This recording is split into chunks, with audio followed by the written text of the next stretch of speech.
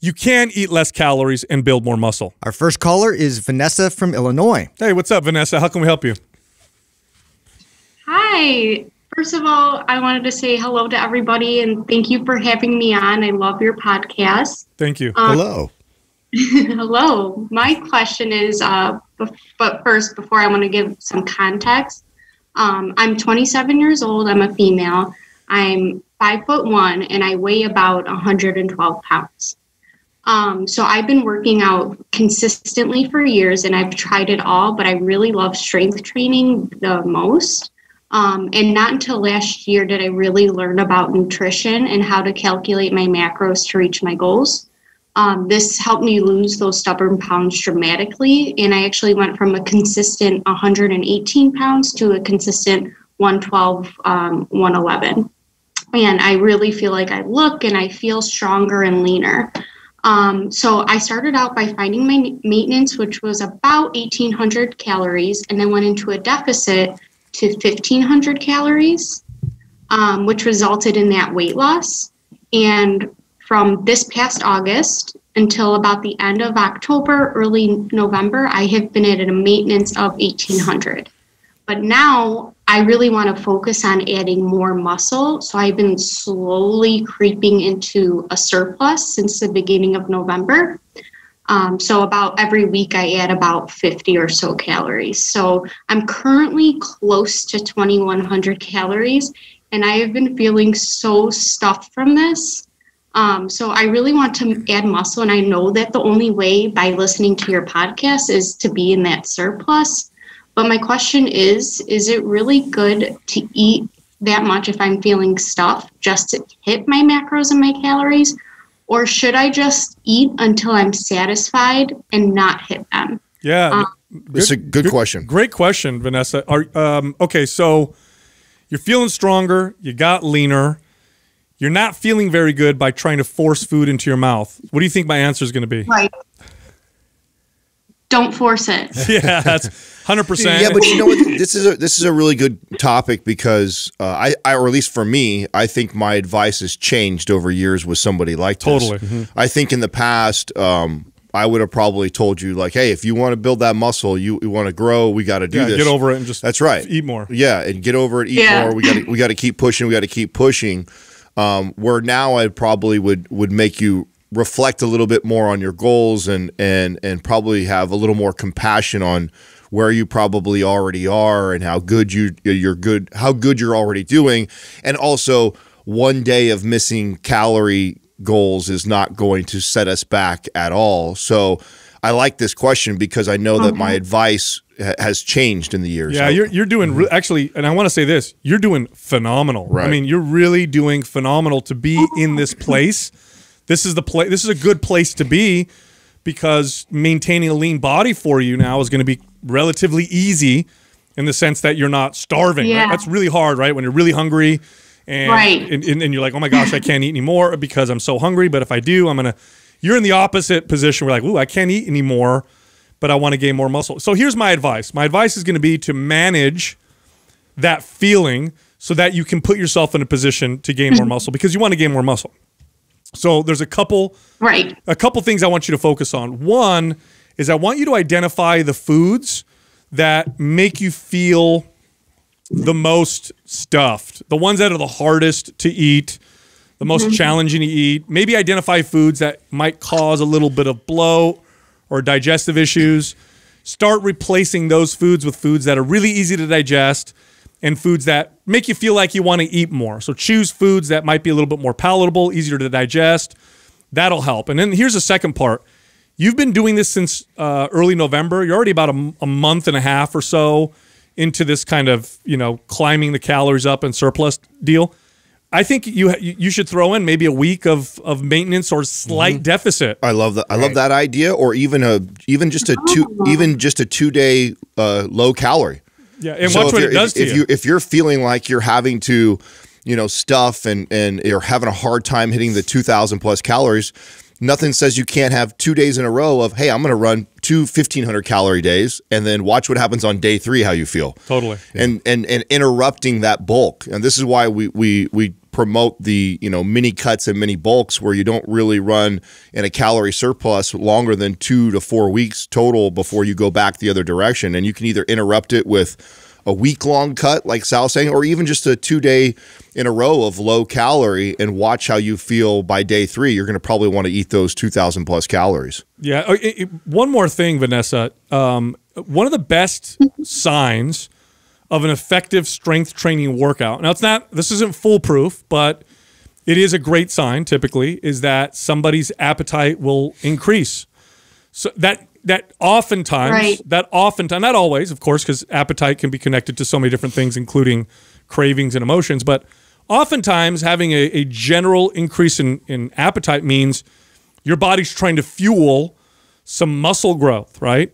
So my next question is going to be, what kind of workout are you doing? Because your workout might not be sending the most effective muscle building signal, or maybe you need to change the workout. Are you following a MAPS program? Like, what does your workout look like? I'm not following MAPS. I'm actually, have you ever heard of Sydney Cummings? Yeah, I do. On YouTube? Yeah, I know. Yeah, so I'm following her, and she's like really helped me learn about nutrition and like proper form, so I've been with her for about a year, sticking to her workouts. Okay. So doing those about like 5 to 6 days a week. What do those look like? Yeah, okay, we're in a bulk and we're doing 5 to 6 days of working out. We have some stuff we could change. Yeah, right here. break that down for the audience if you can. Sure. So Sydney Cummings, she posts workouts on YouTube every day, and the workouts range from 30 to 60 minutes. She'll do a lot of strength training, but when she does, she times them. So for example, you'll do one move for 45 seconds at a time. Oh, wow. And now this is because she has to like do it for a whole audience. So it's not like me really sitting there focusing on myself and how many reps I could do. I'm just kind of doing, like, for example, deadlifts for 45 seconds at a time. And she kind of keeps you going. Right now, she has a program in the month of December where it's a combination of strength training, and now she's including some more cardio. So for example, today I did 45-minute glute and legs AMRAP. So it was 4 minutes at a time, 2 different exercises. So for example, we did, the first round was goblet squat for 10 reps, and then deadlift for 10 reps. Mm-hmm. Oh, so Vanessa, I'm so glad you asked that you don't even have to go any further, and we're going to be able to help you out. Yeah. If our goal is to build muscle right now, and you're also struggling to eat more calories, there's such an easy fix right here by changing your programming. Look, not trying to hate on anybody. Okay, I'm familiar with these workouts. And for what the goals are that you have, actually for what most people's goals are, and again, not trying to hate on anybody, but these workouts suck. They're not programmed well. It's basically a, body part specific, hammer your body, follow me along, you'll get sore type of workout. I don't even want to say suck with you, Sal, because here's the thing. It's probably helped you out this far to get to where you're at, and you've done well. So I don't. It really has. So yeah. So let's not say it sucked. Let's just say there's something way better for you now. Right we can perfectly transition you over to something that's very much more strength focused, and will provide that muscle building signal, which will complement what you're doing nutritionally. So I'm really glad Sal brought that up, because it is, this is the other big component to you trying to now move more towards building muscle. Watch what happens when you follow MAPS Anabolic. We're going to send that over to you for free. Yeah, MAPS Anabolic will blow your mind because you've been working out for about a year. I want you to do 3 foundational workouts a week, because there's the option to do 2 or 3. So I want you to do 3, and then on the other days, I want you to do 3 trigger sessions a day. Each one lasts about 8 to 10 minutes. You don't have to do those on the weekend, so it's just Tuesday and Thursday essentially. So Monday, Wednesday, Friday would be the foundational workouts. Tuesday, Thursday, trigger sessions. If you want, you could do trigger sessions on Saturday and Sunday as well. But it will blow for what your goals are. You just wait. Do it for 3 weeks, and you're going to be like, holy cow, this is completely different. Also, watch what happens to your appetite, because you're going to send a much louder muscle building signal by following a program like this, and your appetite will naturally start to reflect that, and you'll just be able to easily eat the higher calorie. Watch what happens. So you're actually in a beautiful position. You've gotten great results following a routine like this that I think is inferior to what you're trying to do. You've got great results from it. You've built a great physique. You want the next level. You want to continue building muscle. MAPS Anabolic is a much better protocol for what you're trying to do. Simply follow that and then watch what happens. I'm excited for you, Vanessa. Well, I'm so excited. Wow, this has helped me so much. Like it changed my perspective on a lot of things, which is what I was looking for. So I really, really appreciate all this help. Yeah, perfect. We'll send that over to you. And then you know what else I want to do is I want you in our forum because I'm really interested to see how you feel about how your body starts to change and how I can't wait till you report on it. Yeah, it's gonna be totally different. Yeah, and selfishly, I'd love to share. I'd like to share your progress with the rest of the forum because I know what's going to happen. If you're already feeling the way you are now, just wait till you follow like really well programmed resistance training. It's going to be night and day for you. So so we'll send that to you, and we're going to send you free access to the forum. I'd love for you to post in there, introduce yourself, tag the three of us, and then let us know how everything's working. Absolutely. Wow. Thank you so much. No problem, Vanessa. Thanks for calling in. Thank you so much. Have a great day. Thank you. Oh my God, so glad you asked that question. Yeah, you know what we were all hovering around just the nutrition portion of this. She's doing well nutritionally. I mean, her whole strategy, it was like, you don't get that a lot. So that was like, wow, that's great to hear. I'll tell you what, selfishly as a trainer and even now, some of my favorite people to help, and again, this is selfish, is when I see somebody who's progressing in spite of the fact that they're following a program that isn't very good. And I say, oh my gosh, if you're making progress now, I can't even imagine what's going to happen when we actually put good programming. And these are the people that tend to blow they tend to blow the bell curve out, right? You start to see like crazy. Well, the acceleration of progress is going to be huge. But they're also some of the hardest people to reach because they've had success in spite of what they were doing. Yes, but luckily she called, right? That's why I wanted to point out the okay, I don't want to say suck because if you say that to somebody who arguably might be in the best shape of their life, you'll turn them off and they'll be like, "Well, I got all this results." Right, and I don't know this. I don't know this girl personally, right? So the YouTube star that she's following, who may have unlock some things for her that completely opened new doors and changed her life. And who are we? Let's say she just found Mind Pump and she's only listened to 2 or 3 episodes of ours, but she's followed this girl's journey for the last 2 years, who's completely helped her.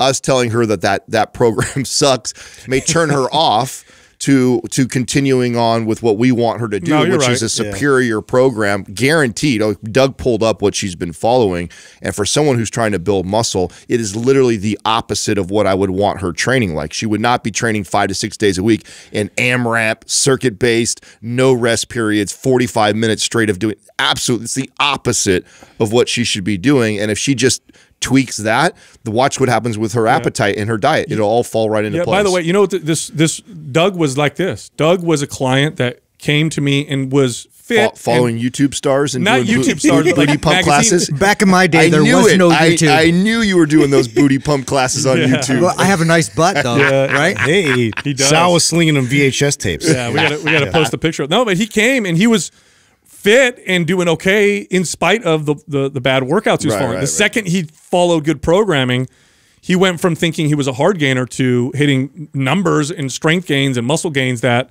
you know, he realized like, oh wow, I got some real genetic potential here. So I think that's what's going to happen to Vanessa. Totally. Hey, if you enjoyed that clip, you can find the full episode here, or you can find other clips over here. And be sure to subscribe.